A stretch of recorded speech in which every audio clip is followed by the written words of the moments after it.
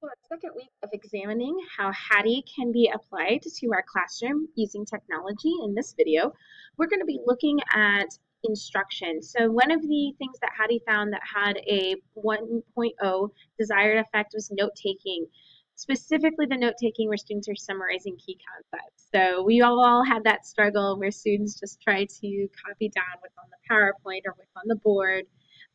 This really is about summarization. So when we look at the next slide, we're going to kind of combine this up with non-linguistic representations, which have a 0.75 desired effect. So remember, anything in this dark green is good. So non-linguistic representations can be anything from skits to drawings, graphic organizers, physical models, doing things with the manipulative that will represent something that they're learning. So the idea here is if you're having students really summarize and you're having them using long linguistic representations, it keeps them from just copying what's on the PowerPoint.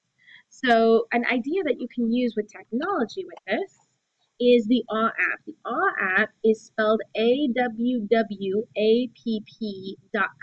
and it means it's an online whiteboard. Okay, so the AwwApp is device agnostic, which means that you can write in it on an iPad, on your cell phone, on really on a computer, and it's extremely intuitive. So if I was going to be trying to draw an image as a closure activity today, and we're going to draw an image that shows that we understand what we just learned from this video, I'm going to go ahead and create a non-linguistic representation right here, and it's extremely intuitive, as I stated before, but I can go here, I can draw a kid drawing, right? This is my pencil, can't you tell? I can even go and have text. I can also have, there's a variety of shapes, and you can change up the thickness of things. Let me go change the color. Okay, so you can represent things in a multitude of ways, and then it's very easy to share. So I could just export the board as a PDF or as an image, and then I could go upload that into Schoology. So this can be your next warm-up.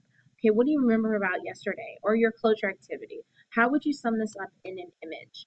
And you can have kids post it and then actually explain it within a discussion board. So there's a lot of different things you can do for non-linguistic representations, but one of the ways that you can have students taking notes is visually using something as easy as the AwwApp.